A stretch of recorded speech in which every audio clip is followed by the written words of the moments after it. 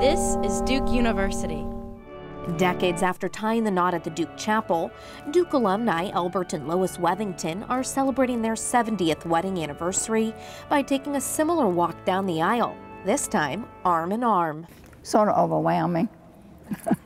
I was trying to recall how it was the first time. It's been a long time.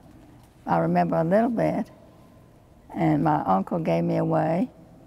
My father and Elbert's pastor were our ministers. This time their son offered them a special blessing. We thank you for the gift and witness of their love and life together, which has touched, influenced, and blessed so many lives. The couple decided to get married in 1945, 4 years after meeting in the high school orchestra.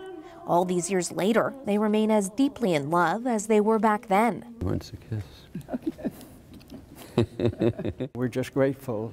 I am for her, and she suggests the same about me. I'm very grateful. I'm very grateful for the years that we've had together. And so we're always commending holy matrimony.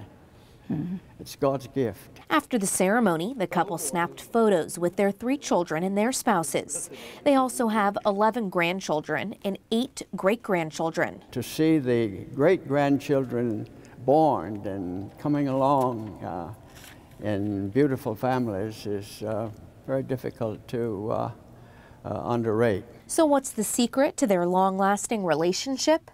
The loyalty and faithfulness of each other is irreplaceable. Reporting for Duke University, I'm Julie Schoonmaker. Thank you, Mark. Produced by Duke University.